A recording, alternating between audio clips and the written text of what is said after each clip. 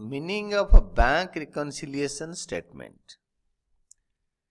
Bank reconciliation statement is a statement prepared by the account holder on a particular date to reconcile the bank balance as per cash book with the balance as per bank statement or bank passbook.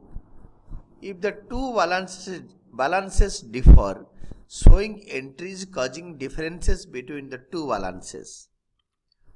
Preparation of bank reconciliation statement is not a part of a double entry system of bookkeeping.